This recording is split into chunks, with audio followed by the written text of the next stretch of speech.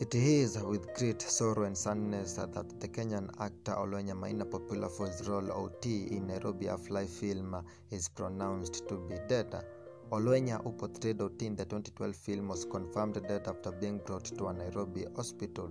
The cause of his death is unknown, and his family is anticipated to provide more details about what happened. The Kenyan actor Olwenya Maina, popular for his role OT in Nairobi Half-Life film, is dead. He collapsed and was pronounced dead at the hospital, KTN News anchor Brian George announced. Olwenya works as a voice-over artist in many commercials, in addition to appearing as one of the main characters in Nairobi Half-Life. He did voiceovers for radio stations such as Radio Africa Group and Radio Jambo. Kenyans went to social media to pay tribute to the media personality whom many referred to as a rising star.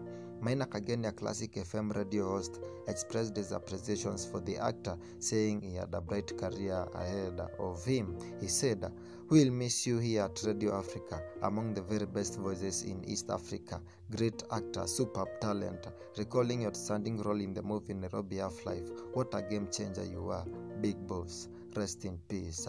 Maina Kageni eulogized. Well, you are up to date. Tell me under the comment section, what do you think of youths dying each and every day? What do you think is the main cause of rising deaths of youths here in Kenya? In the meantime, keep locked as I bring you more and more news.